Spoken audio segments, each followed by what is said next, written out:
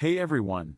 Want to display visual content in a sleek, stacked layout that features smooth transitions? With EA stacked cards for Elementor, you can do just that. Let's check out how it works. Before we begin, make sure you have installed and activated Elementor, Essential Add-ons and Essential Add-ons Pro on your website.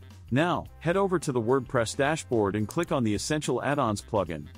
Now, navigate to the Elements tab and search for the Stacked Cards widget. You can also find it under the Creative Elements tab. Toggle it on, save settings, and you're ready to go. Open your page in Elementor and decide where you want to place the Stacked Cards display.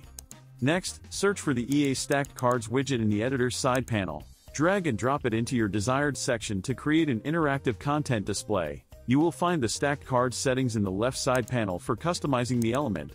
You can change content type, title, tag, and more from there for the card.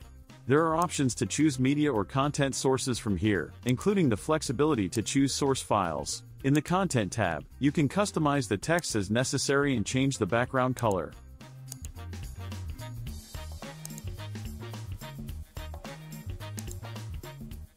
Plus, from the Media tab, you can reposition the media file, either left or right. After doing the customization for the first card, you can update media, content, colors and more of the other cards following the process.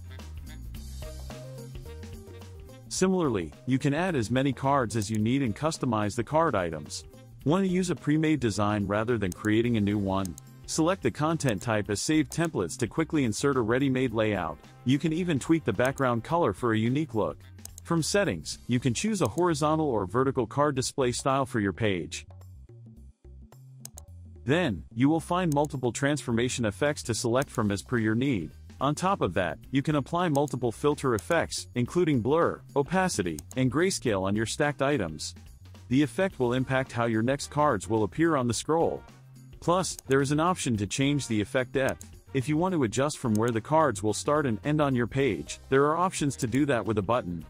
And, it comes with a button to show a marker so that you can locate the position before publishing. Once you are done with the Content tab, you can move to the Style tab to customize the size, color, typography, height, width and more for the container, icon, title, content, button and media. On the Advanced tab, you can adjust the margin, padding, order, position and more for the cards. Plus, you will find the options to utilize other extensions and options. Once done with all the customization, hit the Publish button.